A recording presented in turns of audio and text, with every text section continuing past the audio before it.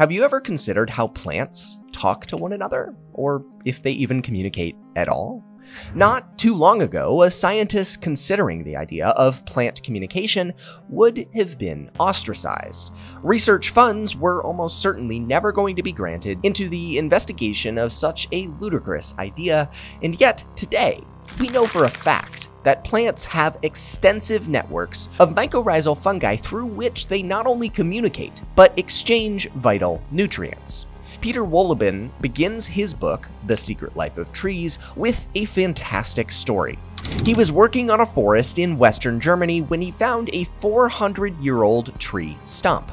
By all logic, that stump should have been dead.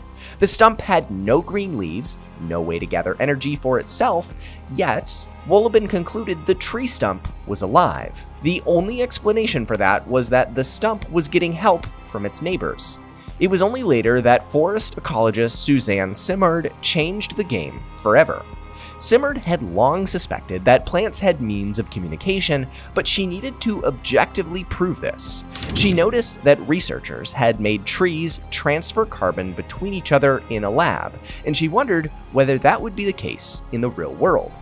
Simard then nursed 80 saplings of Douglas fir, paper birch, and western cedars in a forest. When those plants became sufficiently large, she borrowed some dangerous equipment from her university, namely a radioactive isotope of carbon and a Geiger counter. She then put plastic bags over her trees and injected the radioactive carbon-14 isotope into a bag containing a paper birch. She also injected the fir bag with a stable carbon-13 isotope.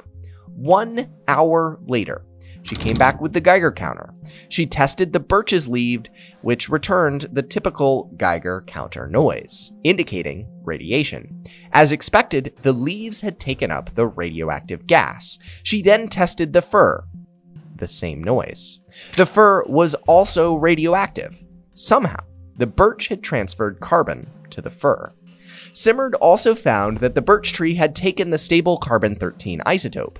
Paper birch and Douglas fir were in a lively two-way conversation, she recounted. Notably, she noticed the trees weren't communicating with the cedar species nearby.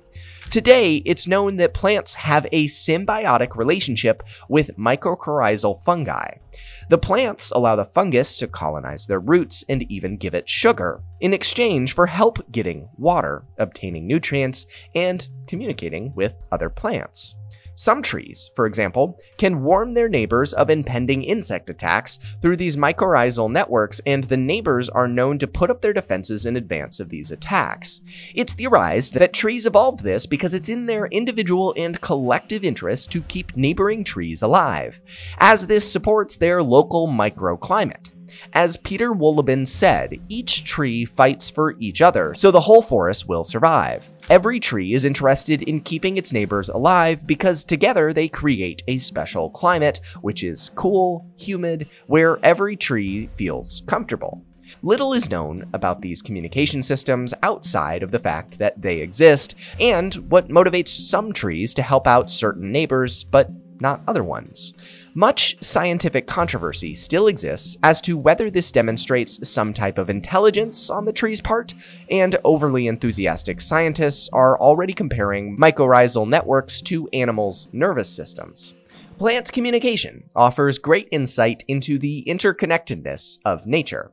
So, did you know that plants can actually communicate with one another and send out warning signals?